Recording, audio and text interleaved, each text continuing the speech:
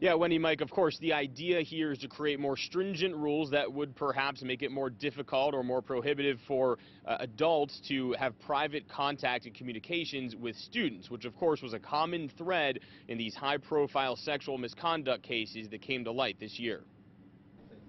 Plum's school board sifting through a 7-page social media policy Tuesday discussing which parts to adopt in light of the multiple 2015 teacher-student sex scandals. This policy affects everybody. Potentially 700 district personnel, including teachers, volunteers, faculty, would all be affected by the policy, written by the Pennsylvania School Board Association, and including changes that could force text messages and emails to be group messages or require administrators to be carbon copied. I don't feel it's appropriate to have that one-on-one with a student, teacher, or administrator, student, or anywhere, custodian and, administrative assistant to a student. I don't believe any of that is appropriate. Currently that is allowed, though, right?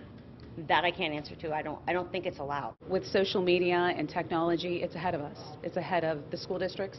It's ahead of the parents. The superintendent even asked whether landscapers or the Pepsi delivery man need to learn the social media policy as well. Not every answer is known, but the board largely agreed on the plan that's now posted online, where parents can see it and make their own decision. I'm happy to pass this. I'm very excited that we're going forward, that we will make changes, but in addition, it's critical that we engage our community.